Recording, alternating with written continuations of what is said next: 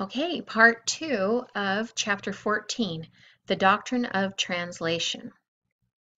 All right, in a sermon given in October of 1841, Joseph Smith taught that, quote, translated bodies are designed for future missions, end of quote. This sets the stage for a future work that Elijah was to do in the meridian of time. Since he was translated and taken to heaven during Old Testament times, Joseph also taught that translated bodies cannot enter into rest until they have undergone a change equivalent to death, end of quote.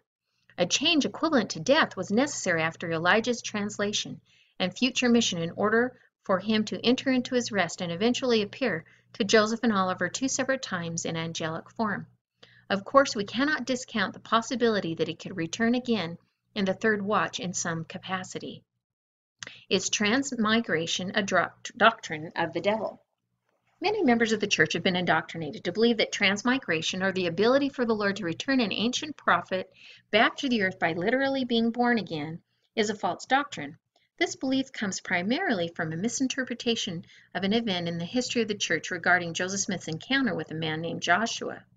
In November of 1835, a man who went by the name of Joshua paid a visit to Joseph Smith. The man evidently had some truth, for Joseph said he made some excellent remarks. However, Joseph Smith was suspicious of him and discovered that he was Robert Matthias of New York, who had endured trials for murder, manslaughter, contempt of court, whipping his daughter, etc. Joseph entertained him for a few days and finally asked the man to enlighten him, quote, on his views respecting the resurrection, end of quote. Matthias made 4 observations. Number 1, he, Joshua, was a literal descendant of Matthias the apostle. Number 2, the spirit of Matthias was resurrected in him. 3, the scheme of eternal life was the transmigration of the spirit from father to son. 4, he was the spirit of truth itself and possessed the soul of Christ. To this Joseph Smith said, quote, I told him that his doctrine was of the devil, that he was in reality a possession of a wicked and depraved spirit, end of quote. Joseph pressed him to leave, and upon his departing he said, quote, and so I, for once, cast out the devil in bodily shape, and I believe a murderer, end of quote. When Joseph Smith told Joshua that his doctrine was of the devil, there's no reason to believe that Joseph was categorically referring to the doctrine of transmigration. He was obviously referring to the false beliefs that, quote, the scheme of eternal life was the transmigration of the spirit from father to son, end of quote, and the other points listed above that pertained specifically to Joshua. He was possibly also referring to Joshua's claim of being the literal descendant of Matthias. Nothing that was said in this account within the history of the church proves that transmigration is a false doctrine, or that Elijah the Tishbite, who was translated and taken to heaven in a chariot of fire, could not have been transmigrated as John the Baptist. Indeed, it actually provides support, since Joseph did not take a stand against the doctrine of transmigration. Transmigration versus multiple mortal probations. Precious little has been revealed about the doctrine of translation. We know it represents a temporary change, which makes it so that death has no power over the person during that state. Some might postulate that a translated body cannot be born into another mortal body, but that assumption appears to be the translated souls are spiritual beings who can take on a physical presence, but are not necessarily physical beings in the sense that mortals are. We know from Jesus' appearance to the 12 in the upper story that his resurrected body was physical, and yet it could dematerialize in some mysterious way to go through a solid wall. Would that not indicate that a translated body might be even more of a spiritual substance that could be used to animate a mortal tabernacle? We just don't know enough to make any conclusions. The following 2 statements by Joseph Smith could be providing significant clues. In a sermon given in October of 1841, Joseph Smith taught that translated bodies are designed for future missions. This sets the stage for a future work that Elijah was to do in the meridian of time. Since he was translated and taken to heaven during Old Testament times, Joseph also taught that, quote, translated bodies cannot enter into rest until they have undergone a change equivalent to death, end of quote. Why are translated bodies necessary for future missions? Supporting scriptural documentation about John the Baptist. Although the documentation provided is more than adequate and compelling, the New Testament and modern revelation provide additional supporting evidence about the unique role and character of John the Baptist. full of the Holy Ghost while in his mother's womb. For he shall be great in the sight of the Lord, and shall drink neither wine nor strong drink, and he shall be filled with the Holy Ghost even from his mother's womb. Quote, until John, whom God raised up, being filled with the Holy Ghost from his mother's womb. End of quote. The above passages should be a clue to all of humanity that John the Baptist was unique from the rest of us. The scriptures inform us that mankind must receive the Holy Ghost upon the faith and repentance during mortality. The most likely way a person could be filled with the Holy Ghost before being born is if he had previously lived and received a fullness of the Holy Ghost in a previous life. Baptized while he was yet in the womb, before he was born. When John was approached by Christ to be baptized, the Baptist exclaimed that he himself should be baptized of Christ. Yet Christ brushed off that declaration. There's no account of John being baptized during his New Testament sojourn. Why? Quote, then cometh Jesus from Galilee to Jordan unto John, to be baptized of him. But John forbade him, saying, I have need to be baptized of thee, and comest thou to me? And Jesus answering said unto him, suffer it to be so now, for thus it becometh us to fulfill all righteousness. Then he suffered him. End of quote. Doesn't it seem like a person would need to be baptized himself before he would be baptizing others? As it turns out, John was already baptized. D&C 8428 was altered to say that John was baptized in his childhood. The original revelation to the prophet Joseph Smith stated that John was baptized while he was yet in the womb. This would also explain why John was filled with the Holy Ghost from his mother's womb. It's my belief that the intent of the verse was that he had been baptized prior to being born. Greatest prophet born of woman. Quote, but what went ye out for to see? A man clothed in soft raiment? Behold, they which are gorgeously apparelled and live delicately are in kings' courts. But what went ye out for to see? A prophet? Yea, I say unto you, and much more than a prophet. This is he of whom it is written, behold, I send my messenger before thy face, which shall prepare thy way before thee. For I say unto you, among those that are born of women, there is not a greater prophet than John the Baptist. End of quote. That is quite a bold statement for the Savior to make about John. Many gospel scholars have, no doubt, wondered how a lowly Levitical priest who got his head lopped off in the New Testament could have been greater than someone like the Old Testament prophet Elijah, who held the fullness of the priesthood and called fire down from heaven, produced numerous other miracles, and was translated and wafted to heaven in a chariot of fire.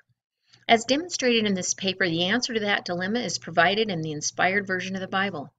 Elijah's incredible condescension from the fearless and all-powerful Elijah in the Old Testament to a humble and persecuted forerunner of Christ in the New Testament is no doubt typological to God's ineffable condescension of allowing himself to take on the appearance of a man and be humiliated on the cross. He was the friend of the bridegroom, not part of the bride. Quote, ye yourselves bear me witness, and that I said, I am not the Christ, but that I am sent before him. He that hath the bride is the bridegroom, but the friend of the bridegroom, which standeth and heareth him, rejoiceth greatly, because of the bridegroom's voice. This is my joy, therefore is fulfilled. End of quote. Another invaluable clue regarding the true identity of John the Baptist is given by John himself in the above passage. Clearly, he perceived himself to be separate and distinct from the rest of those who are considered to be the bride of Christ. It's rather profound and significant that John does not categorize himself as being among those who represent the bride. Rather, he is the friend of the bridegroom. He's putting himself separate to and above the status of the bride and closer to the status of the bridegroom, is he not?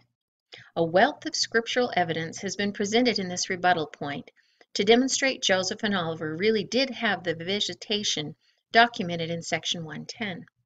The Lord had commanded them to withhold prophetic information that proves Elijah had come in fulfillment to Malachi in 1829, and that section 110 is true. In my opinion, the documentation provided in this chapter that the Lord God of Israel has condescended to let us have is conclusive proof that John the Baptist is Elijah the prophet. I believe this proves beyond question that the declarations made by Elijah the prophet in section 110 were true, and that the visitation of Christ and 3 other ministering angels was a true event. Quote, "Surely the Lord God will do nothing, but he revealeth his secret unto his servants, the prophets." End of quote. There are a multitude of reasons why the Lord might have commanded Joseph to not teach the secrets in the inspired version, and why he obviously commanded Joseph, Oliver, and Warren to not speak publicly about the visitation behind the veil. One of them may have been to try the faith of his people and to see who could be led astray by false teachers. Although I do not believe any further documentation is necessary to prove that section 110 is true, there are a few more items that I want to add to this final point. Other evidences that section 110 is true. The inspired version of the Bible reveals the grand secret that the Old Testament prophet Elijah the Tishbite was transmigrated to the meridian of time as the historical character known as John the Baptist. John was quite literally, quote, "filled with the spirit of Elijah," end of quote, that had inhabited the Old Testament prophet Elijah. This means that when John the Baptist appeared to Joseph Smith and Oliver Cowdery to reveal the priesthood by hand in 1829, Elijah the prophet was fulfilling the prophecy contained in the last few verses of Malachi. Remarkably, this proves that the declaration by Elijah in section 110 of the Doctrine and Covenants is also true. The visitation of ministering angels in section 110 is, no doubt, one of the greatest prophetic fulfillments in the history of the world, and it all took place secretly. Section 110 is interconnected to many passages of Scripture. Although the event was to be kept hidden from the church and the world for a time, the Lord obviously instructed Joseph and Oliver to have the account recorded in a church diary, enabling the truth to eventually come out. Once a student of the gospel realizes the grand secret that John the Baptist is the transmigration of Elijah the prophet, and that the declarations uttered in section 110 are true, other passages of Scripture will begin to emerge to provide additional witnesses of the veracity of section 110. Section 27 testifies of section 110, provides clarity to Malachi, 110, and the doctrine of Elijah. When I first discovered the secret Elijah doctrine in the inspired version years ago, I looked for a way to debunk it. The thought that God would transmigrate an Old Testament prophet into the person of a New Testament figure seemed remarkable and difficult to believe. When I noticed a passage in section 27 that made it appear as if Elijah and John the Baptist were separate people, I decided not to write in my blog about how the inspired version teaches regarding the two individuals being the same, although I did make a few comments in the comments section of various posts. The evidence was overwhelmingly in favor of the two of them being the same, but I chose not to write any blogs or papers on the topic until I could understand the reason behind the apparent discrepancy. Nevertheless, the two passages in the inspired version, along with a mountain of supporting evidence, rang true to me, so I began to investigate a little deeper into the origin and original text of section 27, a composite of two revelations. According to Robert Woodford, section 27 is either a composite of two revelations or one revelation written in two parts. The uncertainty concerning its origin can be traced to two contemporary accounts. It appears these two revelations were combined for publication in the 1835 edition of the D&C, restoring the original integrity to the text of section 27.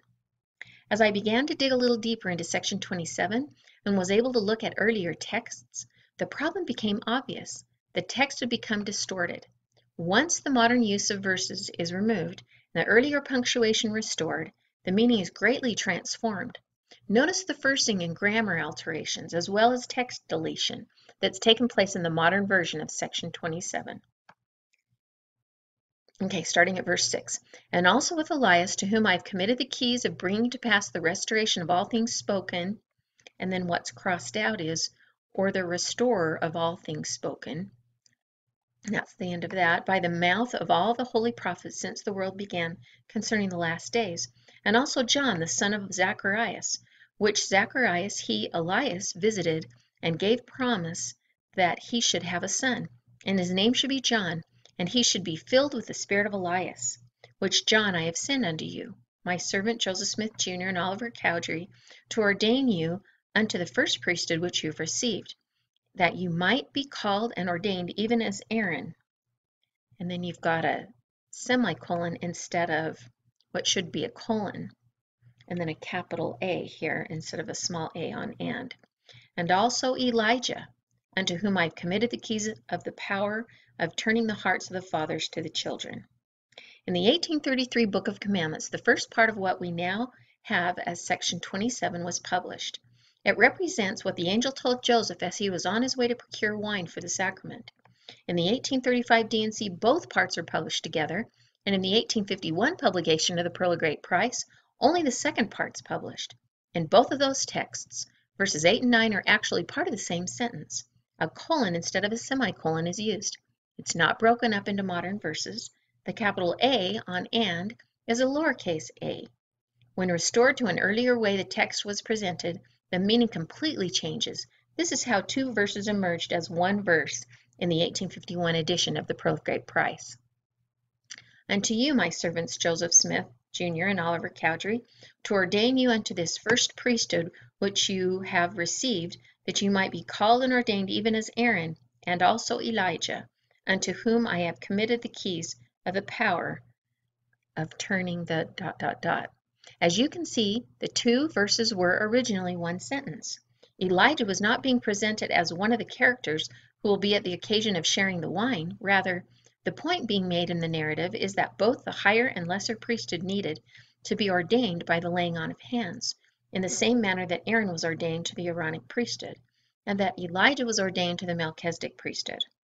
This is a much needed clarification because when the Old Testament reveals that the Melchizedek priesthood is received by the calling of God's voice out of heaven, it does not include the fact that a physical ordination must accompany the heavenly call. Aaron and Elijah were being given as examples of how the reception of both the higher and lower priesthood involved the laying on of hands. One would think that the Melchizedek would have been chosen as the example for proper Melchizedek priesthood protocol, since that priesthood was named after him. In hindsight, now that I understand that John the Baptist was Elijah the prophet, who also held the Melchizedek priesthood, it feels to me as if a cryptic witness is being offered of the fact that John was Elijah. Therefore, it was uniquely qualified to restore the Aaronic priesthood and also to teach Joseph and Oliver about the forthcoming Melchizedek priesthood. A few other observations about section 27. The final Elijah. The phrase, quote, restorer of all things spoken of by the mouth of all the holy prophets, end of quote, is very significant. It distinguishes the mission of Elijah the preparer from the mission of Elijah the restorer. It's not known why it was taken out in later publications. Quote, the keys of turning the hearts of the fathers, end of quote. It appears from verses 8 and 9 that Joseph and Oliver obtained the keys of turning the hearts of the fathers to the children. The return of Elijah was all about transferring priesthood keys so that the Abrahamic promise could be fulfilled. In section 13, Elijah transferred the priesthood keys of the ministering of angels and of the gospel of repentance and of the baptism by immersion for the remission of sins, end of quote. In section 110, Elijah declared to Joseph and Oliver that, quote, the keys of this dispensation are committed into your hands, end of quote. Which dispensational keys? The priesthood keys to the ancient dispensation of the gospel of Abraham that had just been committed into the hands of Joseph and Oliver back in verse 12 of section 110. The priesthood given by Elijah to Joseph and Oliver in 1829 belonged to the dispensation of the gospel of Abraham that was secretly committed to Joseph and Oliver behind the veil in 1836. The book of Abraham testifies of section 110. This ancient dispensation of the gospel of Abraham is linked to the ancient promise of God to Abraham, that Abraham's posterity would be a blessing to all nations. This is done by taking the gospel to all nations. Priesthood keys needed to be transferred before the Gentiles rejected the fullness of the gospel, and the times of the Gentiles came to an end with a curse that would destroy the earth.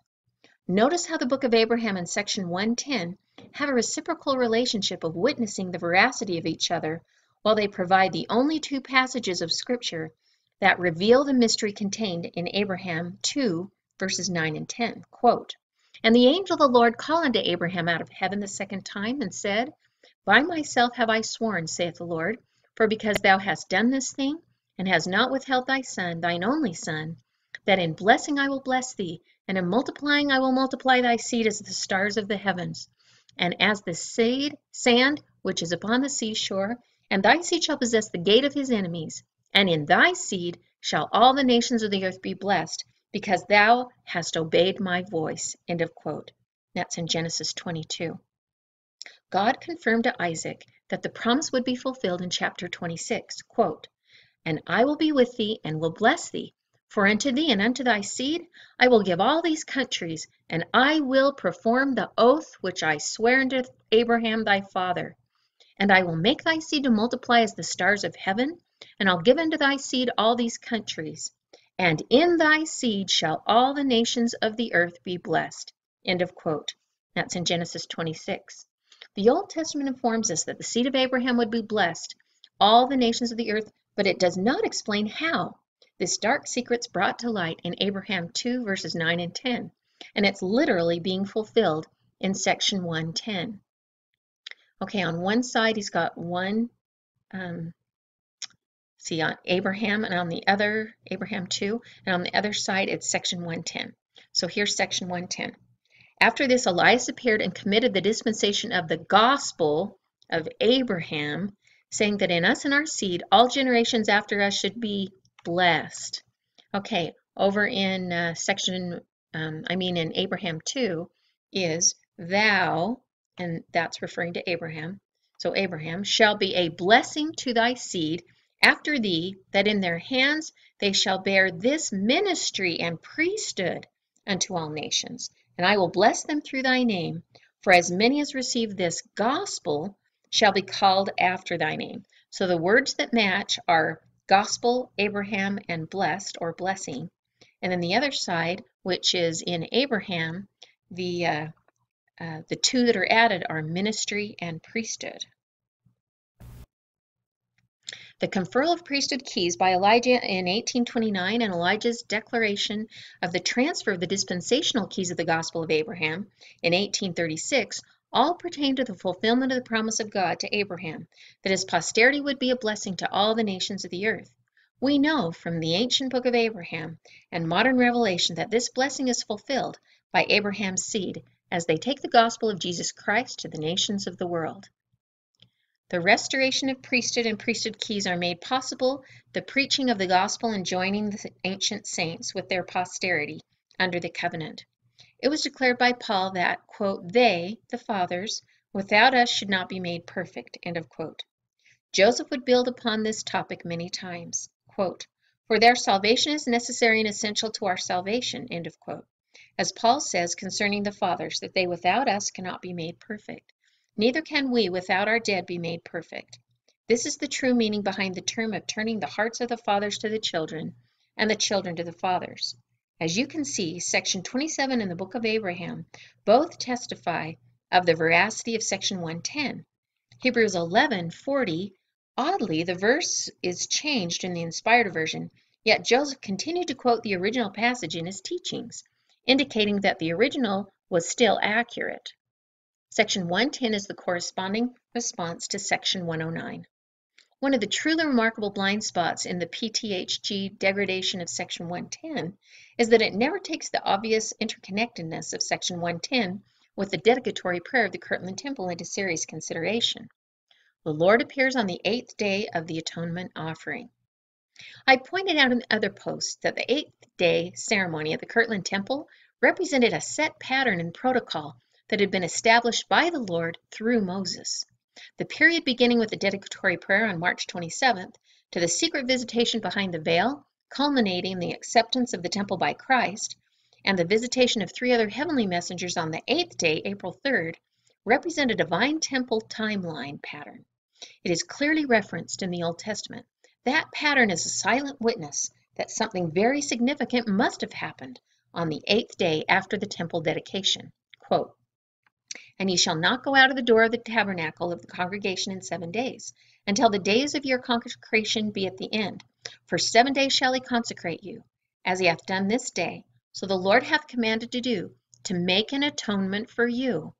Therefore shall ye abide at the door of the tabernacle of the congregation day and night 7 days, and keep the charge of the Lord, that ye die not. For so I am commanded." So Aaron and his sons did all things which the Lord commanded by the hand of Moses. That's in Leviticus 8. And then, quote, "It came to pass on the 8th day that Moses called Aaron and his sons, and the elders of Israel, and said unto Aaron, Take thee a young calf for a sin offering, and a ram for a burnt offering, without blemish, and offer them before the Lord. And unto the children of Israel thou shalt speak, saying, Take ye a kid of the goats for a sin offering, and a calf for a lamb, both of the first year, without blemish, for a burnt offering. Also a bullock and a ram for peace offerings, to sacrifice before the Lord, and a meat offering mingled with oil.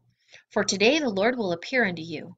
And they brought that which Moses commanded before the tabernacle of the congregation. And all the congregation drew near and stood before the Lord.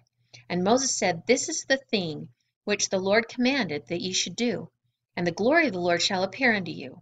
And Moses said unto Aaron, Go unto the altar, and offer thy sin offering and thy burnt offering, and make an atonement for thyself and for thy people, and offer the offering of the people, and make an atonement for them as the Lord commanded. Aaron was consecrated for the temple for 7 days, and on the 8th day the Lord appeared to him to accept his atonement offering. This is quite remarkable.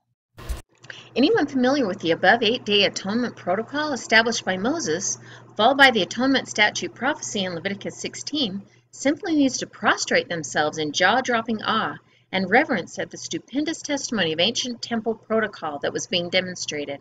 This amazing prophetic pattern that secretly took place in the Kirtland Temple was evidenced by the emergence of the account contained in section 110. This account, in conjunction with the dedicatory prayer and the events that took place between the 1st and 8th day of the Kirtland Temple festivities, represents the literal fulfillment of the enactments presented in ancient scripture.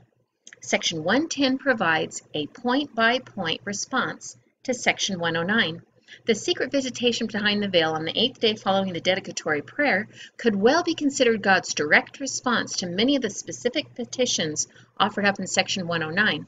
Listed below are a few of them, with snippets from Section 109 on the left and 110 on the right. Okay, I'm just going to go straight across from Section 109 to 110. So Section 109, O Lord, accept of this house. And then in Section 110 it says, Behold, I have accepted this house. Okay, the next line is, The Son of Man might have a place to manifest himself. And then Section 110, We saw the Lord. I will appear unto my servants. Next one, Let the anointing of my ministers be sealed upon them. Put upon thy servants the testimony of the covenant. And that's all in Section 109. So Section 110, how that was answered, The endowment with which my servants have been endowed in this house. Okay, in Section 109 again, Deliver thy people from the calamity of the wicked. And then in Section 110, the answer to it, turn the hearts of the fathers to the children and the children to the fathers, lest the whole earth be smitten with a curse. Okay, on the Section 109 side, that all the ends of the earth may know that we, thy servants, have heard thy voice, and that thou hast sent us. Now on the 110 side, and his voice was as the sound of the rushing of great waters, even the voice of Jehovah. Okay, over on the 109 side, when thy people transgress any of them, they may speedily repent. Forgive the transgressions of thy people. Over in Section 110, Behold, your sins are forgiven you. On the 109 side, and also this church, to put upon it thy name. And then in Section 110, and my name shall be here. 109 side, that from among all these thy servants, the sons of Jacob, may gather out the righteous. And on the 110 side, committed unto us the keys of the gathering of Israel from the 4 parts of the earth. The 109 side, that it may be sanctified and consecrated to be holy, and that thy holy presence may be continually in this house. Then on the 110 side, and do not pollute this holy house. As you can see, Section 109 was the petition of the saints, given by revelation. O Lord, accept this house. Section 110 was the response. Behold, I have accepted this house. Given the intricate correlation between the petitions in Section 109 and the responses given in 110 provided in the graph above, in conjunction with the backdrop already provided in this paper, it becomes apparent that Section 109 and 110 are inseparably connected. One cannot accept 109 without accepting the validity and interconnectedness of 110. They are like matching bookends. Remarkably, the dedicatory prayer foretells that the work will be, quote, cut short in righteousness, end of quote. Later in this chapter, we'll discuss how the initial gospel ministry to the Gentiles was, quote, cut short in righteousness as a result of the mercy that was extended above the mercy seat, when the divine intervention behind the veil took place. Remarkably, both a curse and a blessing were being bestowed at the same time, as foretold in Deuteronomy.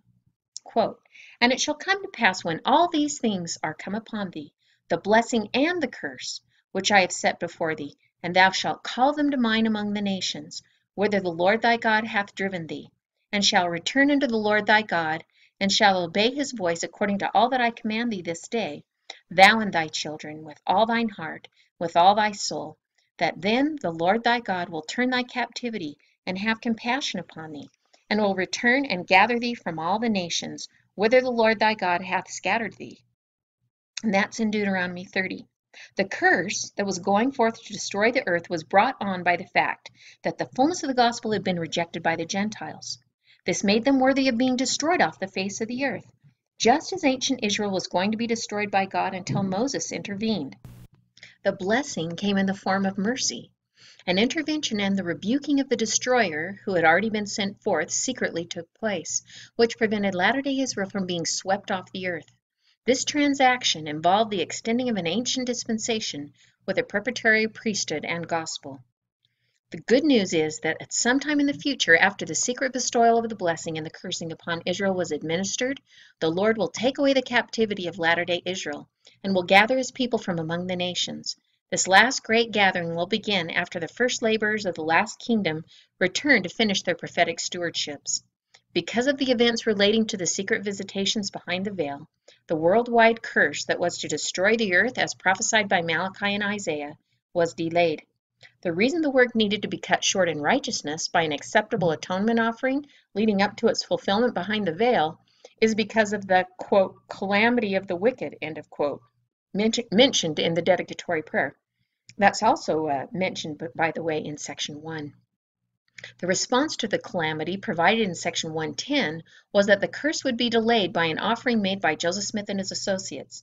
The offering had been prophesied in section 84, quote, "For the sons of Moses and also the sons of Aaron shall offer an acceptable offering and sacrifice in the house of the Lord, which house shall be built unto the Lord in this generation, upon the consecrated spot as I have appointed. And the sons of Moses and of Aaron shall be filled with the glory of the Lord upon Mount Zion in the Lord's house." End of quote. That offering would be made possible by the return of Elijah the prophet and the restoration of the priesthood keys, enabling the ushering in of the fulfillment of the atonement statute from the ancient dispensation that was committed to Joseph and Oliver. The restoration of the Levitical priesthood in section 13 would enable the curse to be delayed and the preparatory gospel to go forth once the fullness of the gospel had been rejected. Although the Levitical priesthood can only produce cursings and not blessings, the preaching of the gospel to the nations of the earth by the designated seed of Abraham would nevertheless result in turning the heart of the fathers to the children and the heart of the children to the fathers in preparation for when the light of the fullness of the gospel would shine forth during the marvelous work. The Lord would rebuke the destroyer that had been sent forth, delaying the curse from smiting the entire earth. Quote, "Lest the whole earth be smitten with the curse." End of quote. That divine intervention included an atonement offering by Joseph Smith Jr., who, according to section 109, has covenanted with Jehovah and vowed to thee. That's in D&C 109, verse 68. The covenant and vow that Joseph made with Jehovah is briefly mentioned in other passages, including section 124, quote, "Verily thus saith the Lord unto you, my servant Joseph Smith, I am well pleased with your offering and acknowledgments." And in section 84 speaks of a covenant that's been, quote, "renewed and confirmed," end of quote, upon the leading high priesthood that was not for their sakes, but for the sake of the whole world, end of quote. This intercessory covenant was no doubt typological to the atonement that Moses and Aaron made on behalf of ancient Israel, quote, "Therefore he said that he would destroy them, had not Moses his chosen stood before him in the breach to turn away his wrath, lest he should destroy them," end of quote. That's in Psalm 106. As you can see, the dedicatory prayer contained in section 109 and the corresponding secret visitation behind the veil as recorded in section 110 are inseparably connected with each other, and they have to do with the fulfillment of the prophecy given by Moses in Deuteronomy. Section 109 is one of the many revelations that testifies of the truthfulness of section 110. Many more evidences of the validity of Section 110 are contained in the Scriptures. We will be reviewing more of them in future posts. The keys to gather Israel. Two patriarchs' blessings testify of Section 110, conveniently omitting the other three visitations from the discussion. Some of the revelatory talking points within the dedicatory prayer remind us that the declaration of Elijah constitutes a very small part of Section 110. This brings to mind yet another blind spot of PTHG in its attempt to cause doubt in the historicity of Section 110. While the author hyper-focuses on the declaration of Elijah and his indigestion over the Elijah doctrine of the modern church, he completely neglects the significance of the other three visitations and the associated evidence of those narratives. He negates the profound utterances of Christ, Moses, and Elias in his attempt to take issue with the prophetic utterances of Elijah. As demonstrated in the previously itemized snippets contained in Section 109 and the patriarchal blessing that Joseph received from his father just prior to Section 110, there is powerful testimony of the truthfulness of Section 110 relating to the visitation of the other three messengers. Another example of this relates to the visitation of Moses and the keys of the gathering of Israel. Moses and the keys of the gathering, the patriarchal blessings of Joseph Smith. Having touched briefly on the significance of the visitation of Christ and Elias, we will now make mention of the visitation of Moses. The gathering theology is interwoven throughout modern revelation, and the first elders of the church had been promised that they were called to eventually, quote, bring to pass the gathering of the elect unto one place, to prepare their hearts, end of quote, against the, quote, day of tribulation, end of quote. For this reason, the keys of the gathering of Israel needed to be committed. Since there's no place other than Section 110 where such a transaction is documented, we have one more evidence supporting the authenticity of the section. It's no coincidence that within the previous year, Joseph Smith had received two separate and distinct patriarchal blessings from two separate patriarchs, and each blessing makes reference to his role in gathering Israel. A blessing given by his father on the 9th of December 1834 alluded to Joseph's calling to gather the remnants from among the Gentiles and restored the tribes of Israel. The second blessing given to Oliver Cowdery on the 22nd of September 1835 foretells that, quote, by the keys of the kingdom shall he lead Israel into the land of Zion, end of quote. It certainly appears that Joseph needed the keys of the gathering of Israel committed to him. Section 110 fits snugly in place and, therefore, provides yet another contextual evidence. There are no doubt numerous other connections relating to the visitation of Moses. An entire paper could be prepared focusing on the significance of the countless evidences pertaining to the three visitation narratives in Section 110 that PTHG completely skips over. That PTHD is the book Passing the Heavenly Gift that he keeps referring to. Section 112 testifies of Section 110. Section 112.32 is our next example of a scriptural dot that connects with Section 110.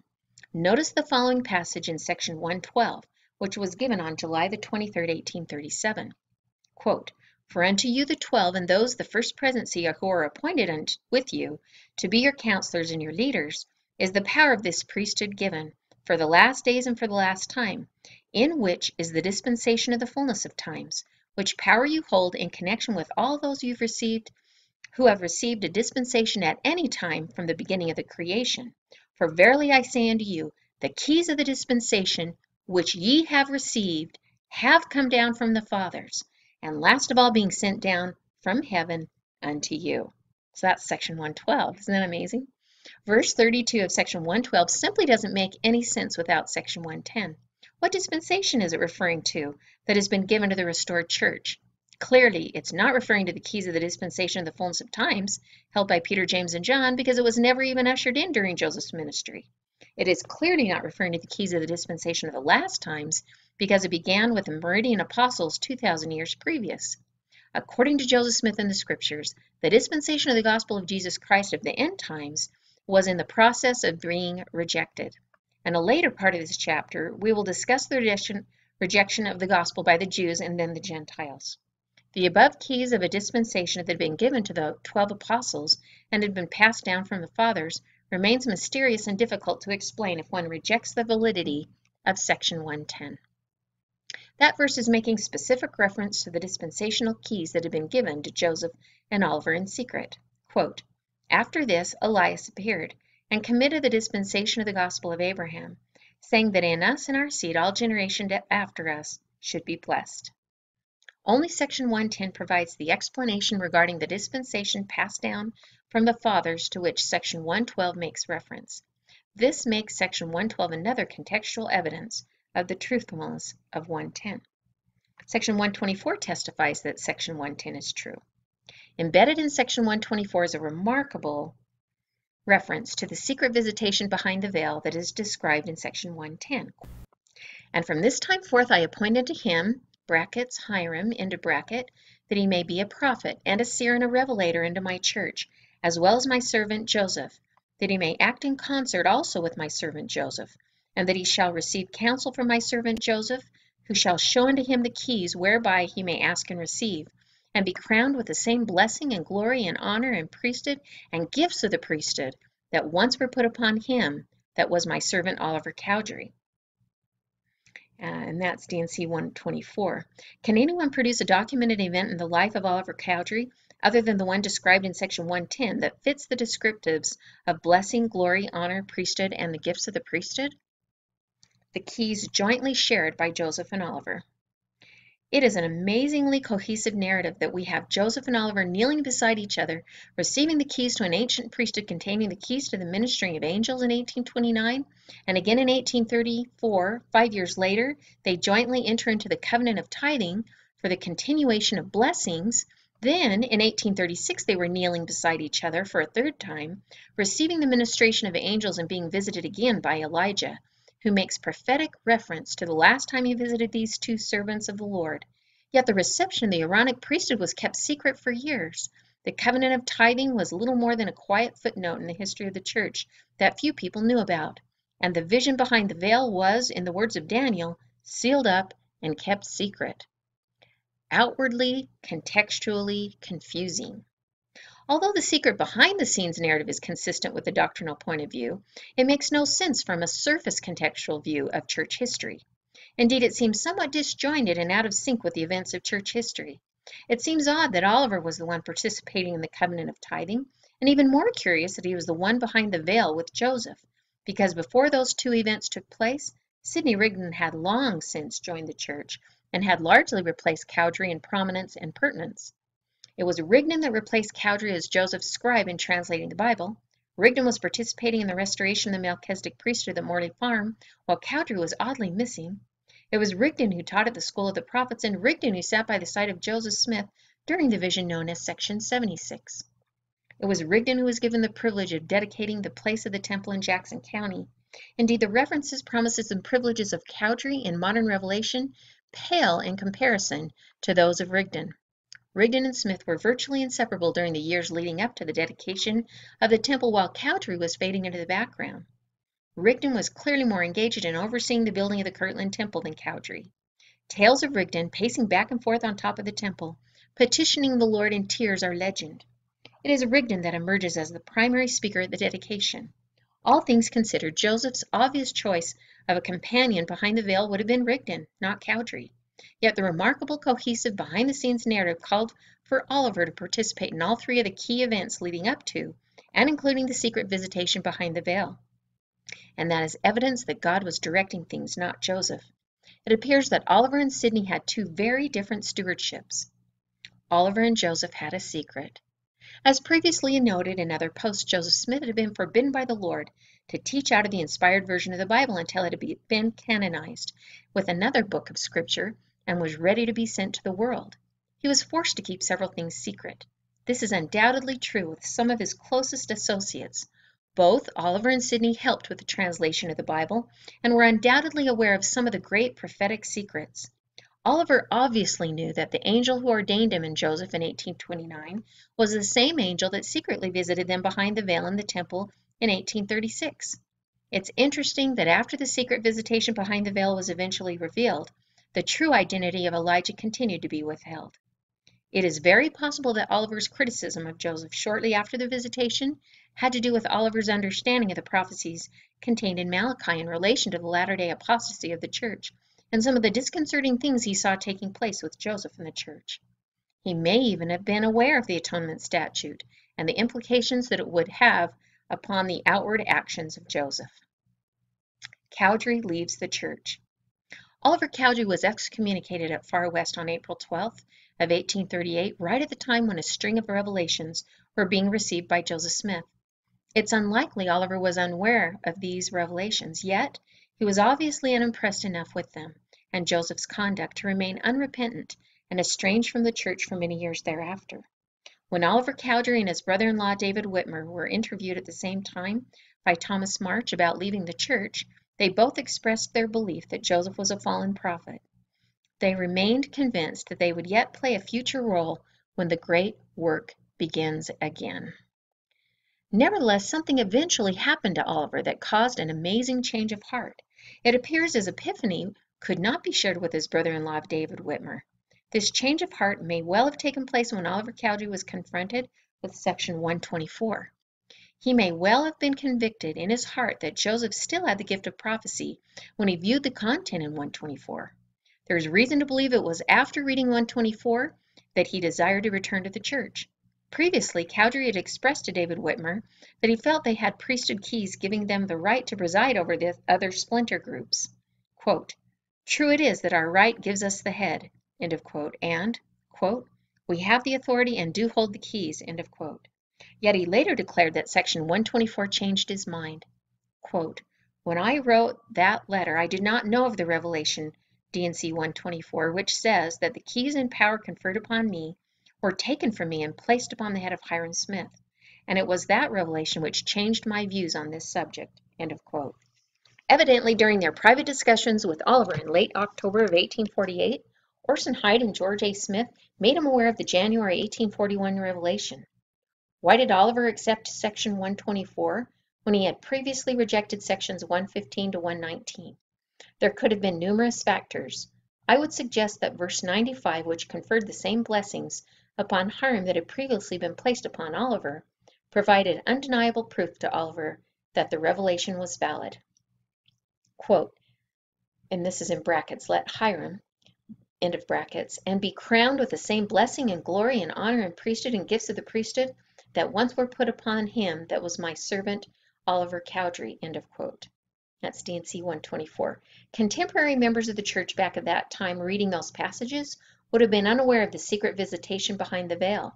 They must have thought the following descriptives were overkill, if not unwarranted for someone who had simply been ordained to be the assistant president of the church. Blessing, glory, honor, priesthood, gifts of the priesthood. When had Oliver been given blessing, glory, honor, priesthood, and gifts of the priesthood? That passage was certainly referring to something more than the bestowal of the Aaronic priesthood and his priesthood ordination as the assistant president of the church.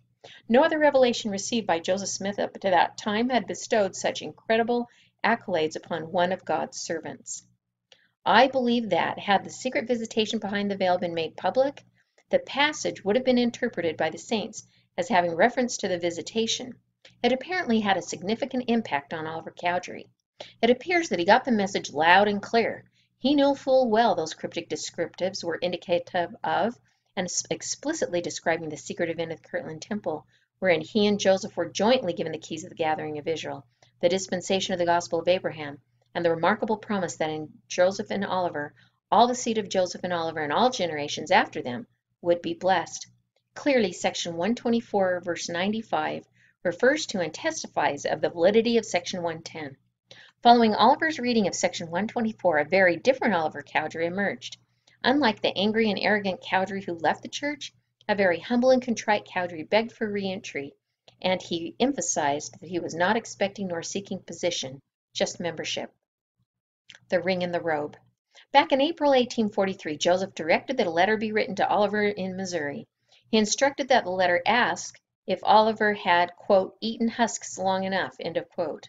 This was an unmistakable reference to the parable of the prodigal son, who after squandering all his inheritance was sent to the fields to feed the swine, where, quote, he would fain have filled his belly with the husks that swine did eat, end of quote, and that's in Luke 15. Oliver was cryptically being reminded that he and Joseph had jointly received priesthood keys, a priesthood dispensation, and the same promise regarding the posterity and future generations that Abraham had received. Joseph directed that the letter ask Oliver if he was almost ready to return and be clothed with the robes of righteousness. According to the parable that Joseph was quoting from, the prodigal son was restored to his former position and given the ring and the robe. Quote, "And the son said unto him, Father, I have sinned against heaven and in thy sight, and am no more worthy to be called thy son. But the father said to his servants, Bring forth the best robe, and put it on him, and put a ring on his hand, and shoes on his feet, and bring hither the fatted calf, and kill it, and let us eat and be merry. For this my son was dead, and he is alive again. He was lost, and is found. And they began to be merry." End of quote. In my opinion, section 124 is the one of the most powerful testimonies that section 110 is true. Regardless of whether it was the epiphany that changed Oliver's heart, I believe that verse 95 is referring to the blessing, glory, honor, priesthood, and gifts of the priesthood that Oliver and Joseph received on April 3rd of 1836. Curiously, although the event documented in section 110 is very difficult to document through empirical historical evidence, it's probably the most verified event when viewed contextually at the content in other scriptures that refer to it.